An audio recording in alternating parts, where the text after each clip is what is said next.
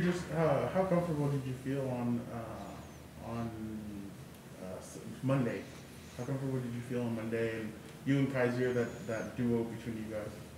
Yeah, we felt really, really good. I think that you kind of see that reflected in the stats, 45 rushing yards. Just thought we had a really solid defensive performance, and real happy with where we're at. Was there any point in that first half where you obviously knew they weren't doing anything, where they had to feel great? I mean, was there ever a point where you guys think, man, this is going too good? Well, we had the game plan coming in, and we were executing it really well. We didn't want Josh to get going. Really felt like they were going to try to come in and run the football after what we had shown the first 3 weeks. And to be able to stop the run early and get them in passing situations was definitely favorable for us. Drue, you're playing pretty fast out there, like in a good rhythm. Do you feel like the first couple of games you needed kind of some of that time to get back from that ankle injury, and now you feel like you're in a good groove? Yeah, I feel like I just keep getting better and better. And obviously coming off an injury, every day you just continue to progress. And I really like where my game's going and where it's at right now. Was it pretty frustrating to kind of having a limited amount of snaps the first 2 games and then kind of getting that surge in week 3 when you started last week? Was that frustrating at all the first 2 games? I mean, as a competitor, you want to be out there as much as you can, But we've got a really competitive group, a lot of great guys on defense that deserve to play. And so just figuring out that balance of guys, how can we get everybody on the field playing and helping this football team win games? And ultimately, I think that's what it comes down to. How much of a challenge is that this Cleveland rushing game this week, especially with Hunt and Chubb being in the top 5 in terms of yards after contact? Yeah, 2 really good backs. I think an interesting stat Coach Staley brought up was, Chubb and Hunt, they have the most yards after contact in the fourth quarter out of any backs in the NFL. And I think that speaks to what Cleveland's trying to do philosophically in terms of wearing you down, and then be able to try to take over there in the fourth quarter. And so it's going to be imperative, Sunday afternoon to stop those guys and not allow them to get going. Tackling discipline even more a point of emphasis this week? Yeah, our linebacker coach was given the tackling plan today, and he's like, man, it took me all night to find good tackles on these guys because the first guys rarely ever making the play. And I think, that swarm to the ball, the second, third guy in, getting shot attempts at the ball is going to be very, very crucial for us to be successful against them. Drue, you've been used as a blitzer a decent amount the last couple of weeks. Just what allows you to be successful in those areas on blitzes and getting after the quarterback as a pass rusher?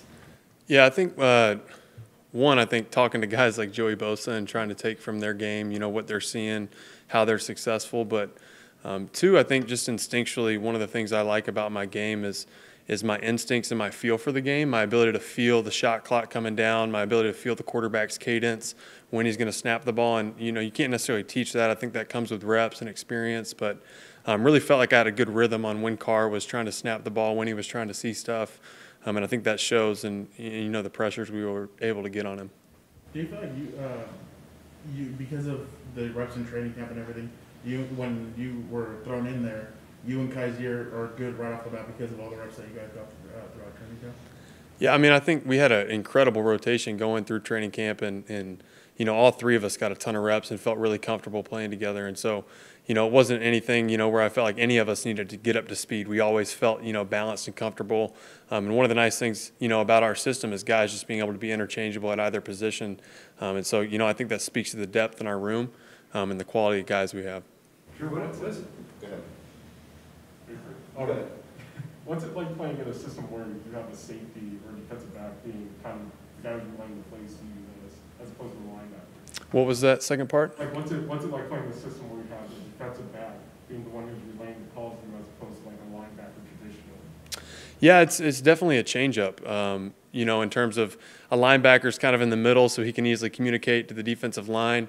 And then the back end, with Derwin wearing the headset sometimes, especially in our stadium, we've just realized how loud it is through 2 games, really having fans there, that it's tough. Sometimes he's running back from covering a deep ball, trying to relay that call. And so we've had to be, really on top of things in terms of our signaling, in terms of our relay and communications to each level. But at the end of the day, it hasn't really affected us, I feel like, as a defense. On that same point with Derwin, just what does it do for a defense having a player that can move to so many different positions, just in terms of the looks that you're throwing at opposing quarterbacks and the amount of disguise that you can put on things, having a piece that can move like that? Yeah, Daniel, I think if you think about trying to be a quarterback and trying to identify what personnel they're in, you know, the nice thing about Derwin is we could have the same 11 guys on the field and be in different personnel packages, and that makes it really complicated and really tough for quarterbacks to try and ID, you know, okay, we studied like in this personnel grouping, they like to bring these pressures, weak side, strong side, whatever it might be. Oh, now Derwin's lining up here, like what are they in? And it makes it complicated, it makes it difficult on those guys. You're competing with Kenneth Murphy. I think you guys are pretty close as teammates and friends, but when Kenneth comes back from the ankle injury, what do you kind of tell him to slow the game down for him? It kind of feels like it's been up and down for him since his rookie year.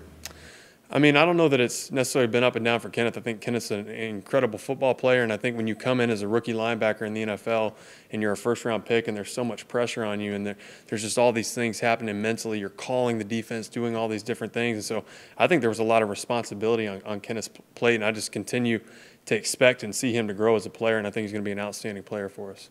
Drue, for as good as that first half was against the Raiders, what lessons can the defense take from that third quarter specifically? Yeah, you got to be focused. You know, you can get complacent. It's easy to be up 21 and think you got the game in the bag, and you know, come out and just expect every game's going to be close in the NFL. And I think you see that response in the Raiders. They're a great football team, and you know, Carr was able to come out, scramble a little bit, make some throws. We had some costly penalties that gave them yards, but you just got to expect it's going to be close in the NFL. When you see a quarterback like Baker Mayfield, what makes him so dangerous? I mean, I think it's the trend with all quarterbacks these days, just the ability to extend the play. Extend the play, get out the pocket, make throws, make plays with their legs. And whenever you can extend the play like that, it makes us have to cover that much longer. With the film that you've seen of him in the 4 games, have you noticed any difference in him the past 2 games since he had the shoulder injury, maybe in mobility, what he does, or throwing? Yeah, I haven't necessarily seen any differences in their game. I think he's a competitor that, you know, even though he has a little nick, he's going to say, I'm good. And he's going to want to have the whole route tree open, and he's going to want to be able to throw to these guys and get the ball downfield. And so, you know, off the tape, you can't necessarily see anything. It was my first time actually knowing today. I saw the headline on the bottom, you know, of ESPN that was an issue, but you can't necessarily tell off the tape. And then I don't know how much you two keep in contact, or what's it been like seeing Jock have the success that he's had in Cleveland? Seeing who? Jeremiah. Oh, yeah, Wu. Man, I love that kid. He's just he is a special player. I think you see him running down on kickoff. You know, he's a focal point of our team's, you know, approach this week, special teams approach. We got to take care of him, and then offensively, you know, our guys are worried about him as a blitzer moving around. They can just do a ton of different things that, you know, with him. He was so versatile at Notre Dame. He's such a great guy and competitor.